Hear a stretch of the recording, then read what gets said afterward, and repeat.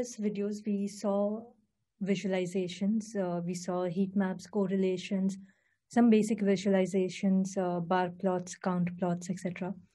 In this video, we'll have a look at feature engineering. Now, feature engineering is basically deriving new features from the features that we have already been provided, based on a lot of visualizations and basically based on what makes sense.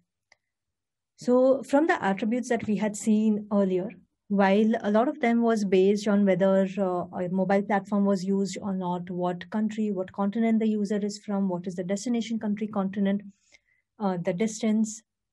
There were certain other features as well, such as a check-in, check-out date, based on which we can derive other sort of features. So while the check-in and check-out date by themselves may give some information, actually deriving other information such as what was the duration of stay, how many days prior the booking was made, things like that can give a greater insight into the kind of hotel cluster that might be booked by the customer. So basically this means that somewhere we want to capture the idea of long trips and short trips, and if that has any effect on the hotel cluster being predicted. So first of all, when importing the data set, the data frame, search in and search out were basically imported as object data types. So if we have a look at our previous imports, so when reading this particular CSV file, those check-in and check-out dates were read as object files itself, as objects itself. We can add this even to this past dates, such as we did in DateTime. But if not, once we have already loaded the data set, this is another way of converting an object, which is of the type of DateTime into actual DateTime format. So we basically take the check-in date from the data frame that we have. So over here, I have created a function, and the function, whichever data we're passing to it, is being called a data frame. DF. So we take in the check-in date of that data frame, and we want to infer the date time format, because the date time format can be year, month, day, or day, month, year, depending on various what the convention is. And in case there are any errors that are present, we are coercing it, because we don't want to do away with certain data rows due to small errors. So that we then convert this particular variable into a pandas DateTime format. So pandas has a method .toDateTime which converts the particular date object into an actual DateTime object.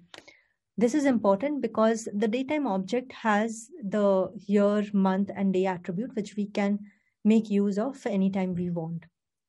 So we do this for the check-in date and the checkout date. And based on this, we will calculate the duration. Now, since these are of the DateTime format, it's a simple subtraction that we need to do, checkout date minus the check-in date.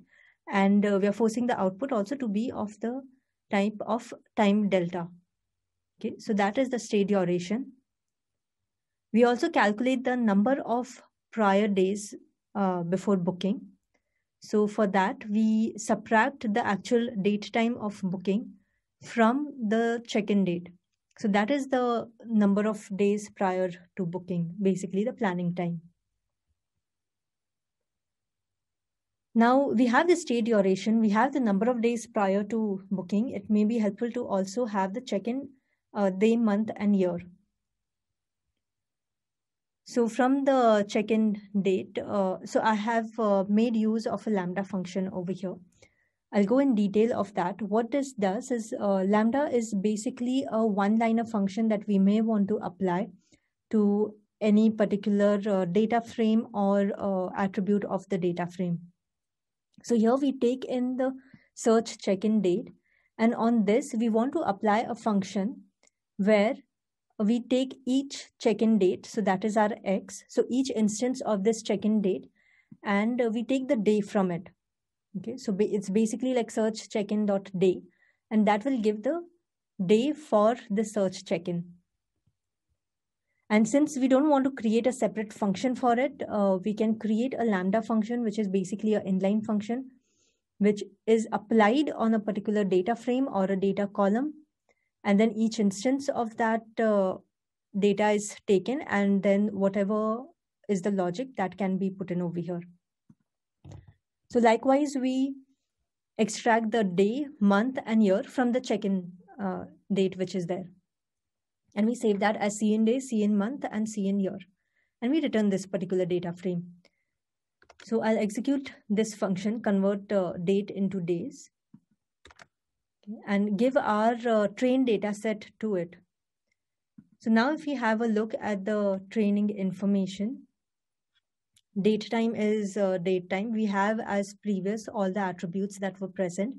Check-in and check-out date time is saved as date time. And here is where our new attributes have formed.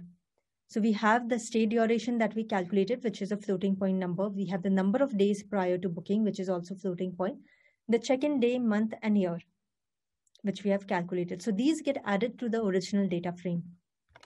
If we have a look at the head of the data frame, which shows the top 5 rows which are there, we see we have all the attributes as before, and the 5 attributes that we have created, the 5 features that we have created, get added to this.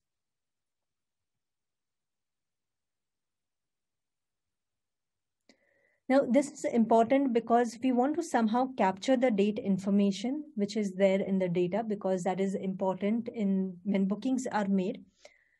It may be an important attribute to figure out which hotel cluster is being booked. But it's not something that can be given to the machine learning model just in its raw format, right?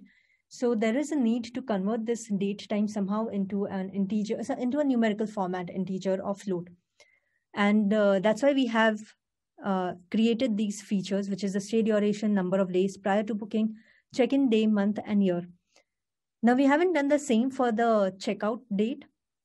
We could do see out day, month, and year.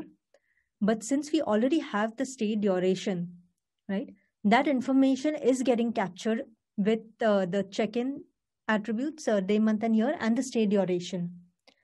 So there is no need to have another checkout day, month, and year.